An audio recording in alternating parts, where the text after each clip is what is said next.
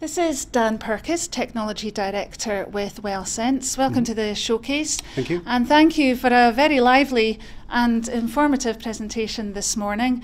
Really honest and a true description of the grassroots of developing new technology. Briefly, can you tell the audience here what that was all about, what your experience is?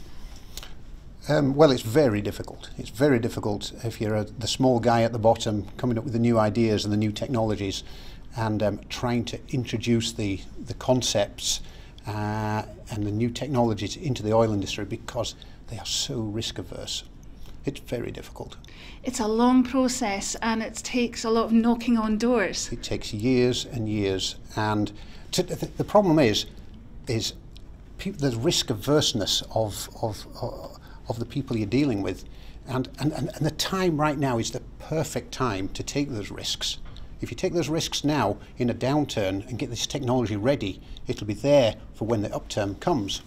Do you think then there has been an upsurge in interest in new and enhancing technology because of the downturn, when people are looking for those to cut costs, improve efficiency? Yes, everybody says there is, and everybody speaks a really good story about technology and how technology is going to pull them through this and how we need investment in technology, and there's a lot of good talk, but talk is cheap.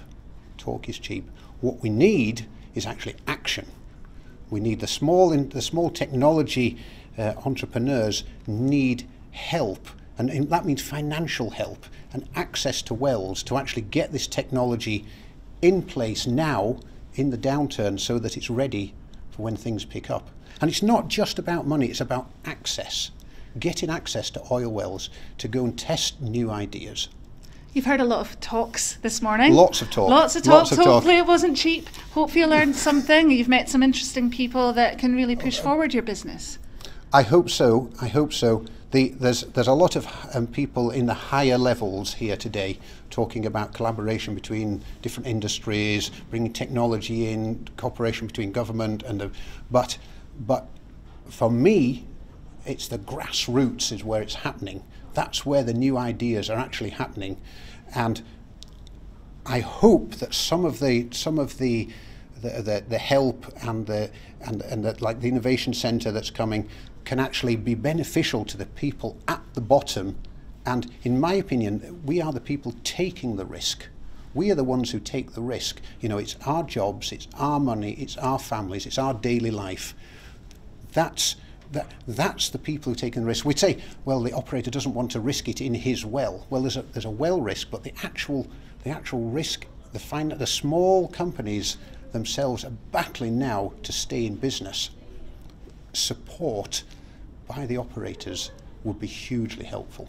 Do you feel that those small developers, these really innovative, pioneering people with those ideas, can get that support from ITF and by taking part in events like this? I hope so. I hope so. You know, ITF, the idea is to partner us up with the companies that have the problems, and they are trying very hard, but the proof will be in the pudding. The proof will be in the pudding.